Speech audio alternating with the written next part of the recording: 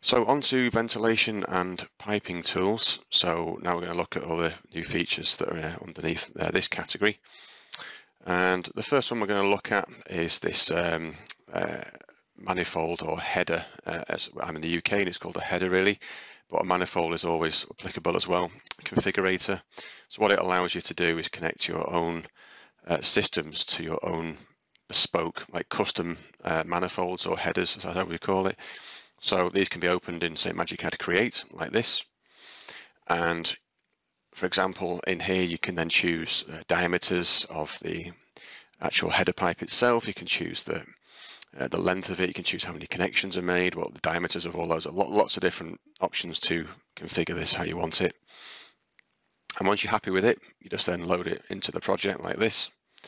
And then that can then be used to then connect up your various, say, heating or chill water systems.